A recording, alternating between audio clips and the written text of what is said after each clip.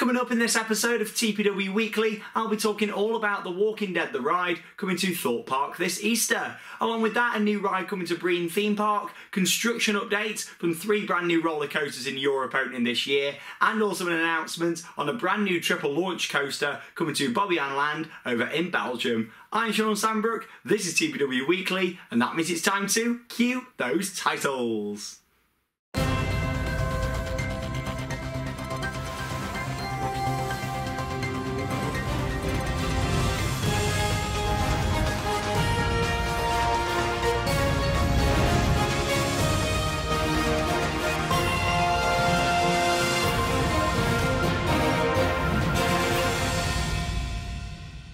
It's Wednesday the 28th of February 2018 and welcome to this week's video. It's been a busy one for us at Theme Park Worldwide. From Monday to Friday last week we went out to Disneyland Paris, had a great time out there. It was busy at the parks though. It was also very cold, meaning that it was quite a bit of ride downtime. We had a great time, so make sure you check out the Day 1 vlog and the travel vlog that are both now online. The Day 2 vlog will be coming in the next few days, along with a completely random video that I didn't expect to be filming. I went into the centre of Paris to do some of the sights such as the Eiffel Tower, Arc de Triomphe, and I thought, you know what, I'm going to go and see the construction of this new Gerstlauer coaster that's been built at a park right in the middle of Paris. So I went to see it and the park was open. I paid €2 to get in and I thought, you know what, why not? I'll go and have a closer look. So yeah, I've got a full vlog from there, had a little walk around, see what rides there is, and also have a look at the construction of the new coaster. So make sure you watch that when it comes online in the next few days. Lots has gone on then this week, so it's time for the weekly news roundup.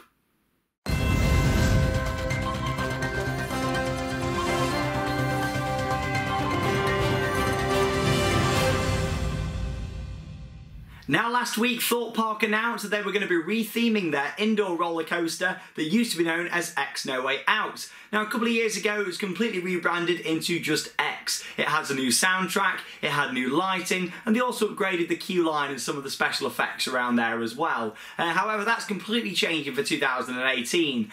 So located right in the centre of the island, you'll be able to navigate your way to the safety of the indoor bunker. But be warned, all signs point to an imminent invasion of walkers, so keep your head down and move quickly for your best chance of staying alive. Sounds good. That's been taken directly from the park's website. It's going to be a completely immersive ride experience with special effects and also theming. So this is a bit of a surprise really. I mean, a lot of people thought it was going to be VR, myself included. I thought that was definitely a possibility, but now it is going to be a physical ride with set pieces and special effects, so I'm looking forward to that one. Another quote that I've got here from the ride designer, they're combining physical and digital effects because it's going to be dark, so we're going to make the most of that. To me, that assumes that we're going to be seeing some screens and things with bits of theming around it, so that'll be an interesting thing to see once this is complete. The experience does not stop when you get off the ride. The whole experience from the point you join the queue is going to be immense. So there you go, that's The Walking Dead The Ride opening this Easter. Not too sure on The Walking Dead The Ride. I think it would have probably just been better as The Walking Dead Ride because you got the in there twice. But there we go, nonetheless, it's a new experience coming to Thorpe Park, all part of a big thing they're doing this year with The Walking Dead. You've got all sorts going on there, loads of different special events and things throughout the year, so I'm looking forward to it. I'll be down there just after this opens to go and see what it's like. Another new ride then coming to the UK theme park industry in 2018 is at Breen Theme Park. Now I am going to be visiting there this year and filming a vlog. I've never actually done a vlog on the channel from Breen. I did go there, I used to stay, there's a caravan park right next door and I used to stay there as a kid, so I remember going to Breen quite a lot. So it's been maybe 6 or 7 years since I last went, so I look forward to going there, filming a vlog, seeing all the rides, and of course getting to see Air Max, which is a new spinning flat ride that's going to be opening this year. It will accommodate 16 riders at a time, it'll pull a G-force of 4.5 and it's going to be 20 metres tall. So I'm looking forward to seeing this one in action, along with experiencing the rest of the attractions at Breen Theme Park. Now as the time gets even closer for us to ride the 2 brand new roller coasters in the UK this year, the excitement is certainly building for both Icon at Blackpool Pleasure Beach and Wicker at Alton Towers. This week Alton Towers actually released a new video. It's only a short one, but it shows that 60-foot tall Wicker theming structure with the fire effects, and also a look at the train that passes through it on 3 different occasions as well. I must say Alton Towers have done a fantastic job with this, and seeing the construction of this ride all throughout last season was incredible, it really was. And this massive 60-foot tall theming structure does look incredible in person. Here we go, I'll show you the video now that Alton Towers released just a few days ago on their YouTube channel.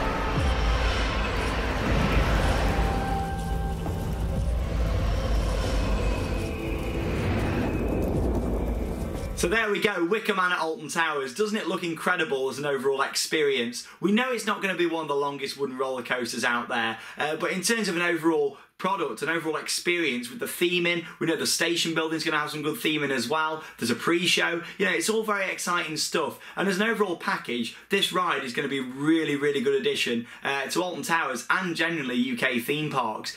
So I can't wait for it. In terms of the ride opening, now we know it's been testing. Obviously, we've seen the footage. We also know that staff rides have taken place over the past couple of weeks, and staff training is ongoing at the moment. But the park are still saying spring 2018 for Wicker Man opening. Now obviously the park opens in just a few weeks time on March the 17th.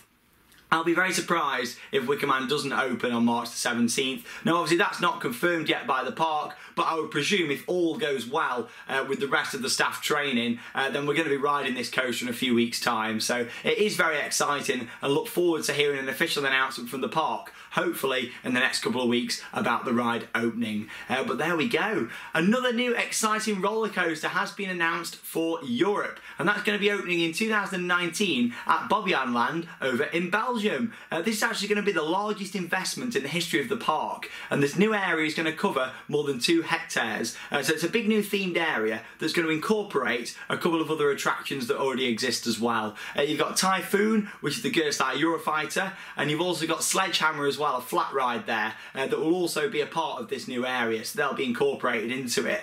And then you'll have the highlight of the area, and also a new flagship ride for the park, a triple launch coaster from Gersteiger. Now this was only announced yesterday. We don't know many details about it at the moment, but it's certainly a much needed attraction for the park. I went to Bobbejaanland last year.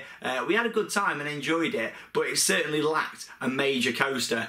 So this will be a really welcome addition there. I look forward to seeing it, and I'll definitely go out there next year to go and ride this one and share it with you guys. But yeah, part of a new ride and a new area coming for 2019 at Bobbejaanland. Very exciting. Let us know down below in the comments. Have you been to the park? What are your thoughts on it? And what do you think this new ride is going to be like? I look forward to seeing what you guys think to that one.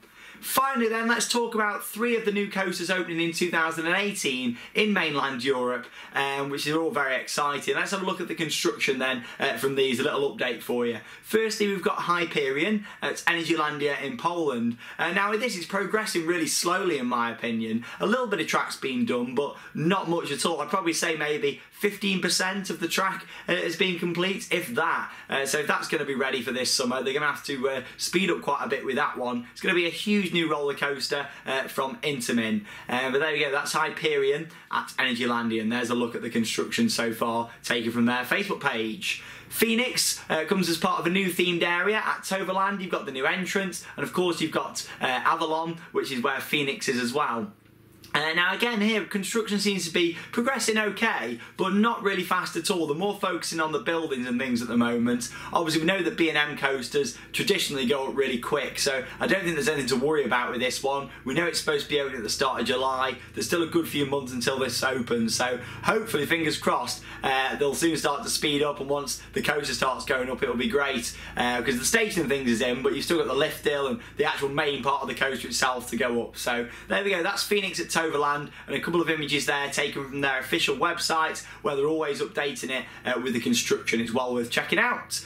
Finally then, we'll talk about Valkyria at Liseberg in Sweden. Now this one started off really slow, and then it suddenly started to speed up. I mean, the lift hill only went up a couple of weeks ago, and then bam, the rest of the layout's nearly done. It's only really the drop and the first inversion, which is an Immelman, what needs to go up. So that's actually progressed a lot over the past few weeks. I remember thinking before Christmas, God, not much has really been done here. And then all of a sudden, it's just got to the stage it has now. So there you go, that's just some of the construction taking place in Europe so far. It really is very exciting. I can't wait for all these new coasters to open. I look forward to experiencing all 3 of those at some point during 2018. It's now time for Merch Paradise.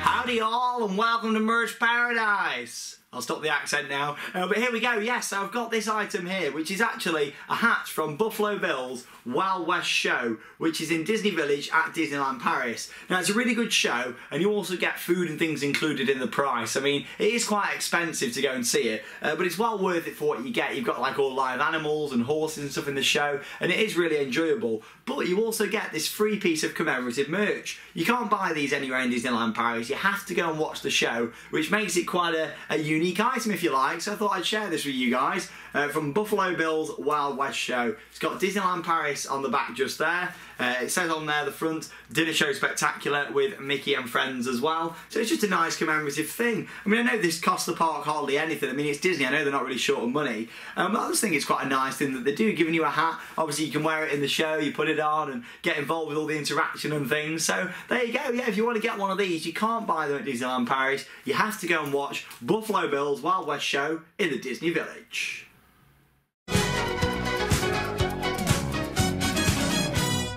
It's time for the final segment of TPW Weekly. It is, of course, Interact With Me. Now, if you want to send in a photo, a birthday shout-out, or a special occasion shout-out for next week's video, all you need to do is message them to us on Facebook via Theme Park Worldwide, and also on our official Instagram as well. However, if you are sending them via Instagram, please don't put them in your story and tag us in it.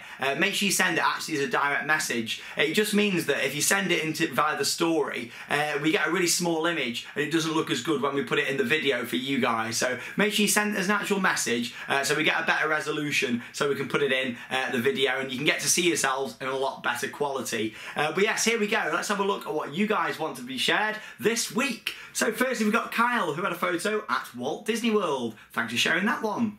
We then got Aaron with an ultimate on-ride photo there from Lightwater Valley. Next up, we've got Leighton, who had a photo there with me. It was great to meet you. Next up, there's Joe, who had a group photo with us all at Blackpool Pleasure Beach. Then we've got Joe, who had a photo there with me, so thanks for sharing that one. Next up, we've got Sam, who also had a photo there with me as well, so thanks for sending that one in.